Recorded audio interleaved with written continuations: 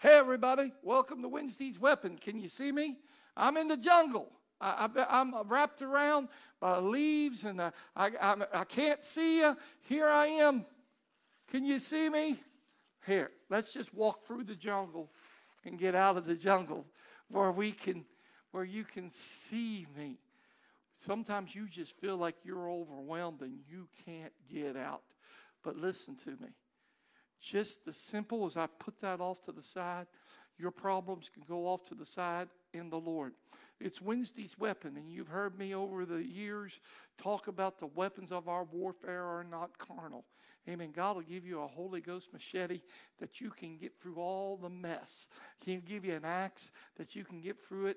It's the weapons of our warfare. They're not carnal, but they're weapons of prayer.